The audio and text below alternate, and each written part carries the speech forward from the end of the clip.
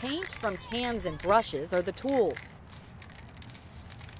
Concrete is the canvas, and the mission is personal. I feel like we have a gift and kind of to give back to the community. California-based mural artist Mad Stees came to Miami for Art Basel as he does every year.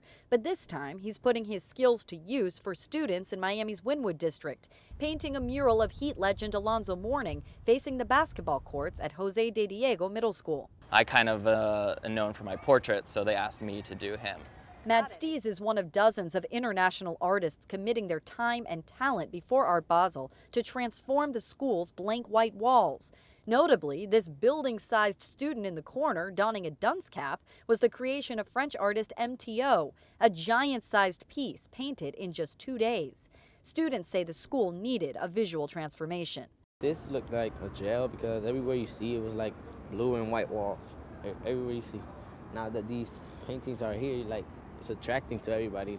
And they have watched the artists at work in awe. Those right here around the school make me imagine that one day I could be one of them. That inspiration is significant, given that budget cuts led to the axing of art class in this school altogether for the past 4 years. But first-year principal Dr. April Thompson-Williams decided to revive the art program, in part thanks to donations from the artists involved in the project, coordinated by the Wynwood Art District Association.